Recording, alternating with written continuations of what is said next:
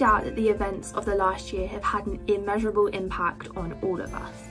Our lives are completely shifted and we are constantly adjusting. Feeling impacted by this is completely normal, and those feelings might include, but are not limited to, feelings of anxiousness, down, just sad or unhappy or kind of demotivated, feeling stressed and like flat, and feeling very overwhelmed as well.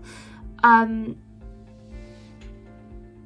those feelings are okay to feel, because it's something we haven't come across before, and it is a very, very hard time for all of us. Like we said, our lives are completely turned upside down, and it's not a bad thing to ask for help. And it doesn't have, asking for help isn't just saying to someone, I want help with this. It could just be talking to a friend and saying, hey, could we just have like a chat? That could kind of be asking for help, and then seeing what you need from there, or maybe someone who can just bounce thoughts off with.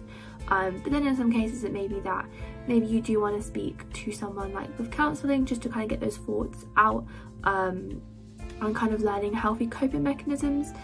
And kind of the reasons why we're impacted like in this way and feel especially stressed is that our fight and flight mode has been triggered by this. Obviously there's a big change, it's a big response, and there's kind of that high of adrenaline just keep going, and we can't keep producing that much, so that kind of leads us to this flatness of both our motivation and our stress. So they really do play in together.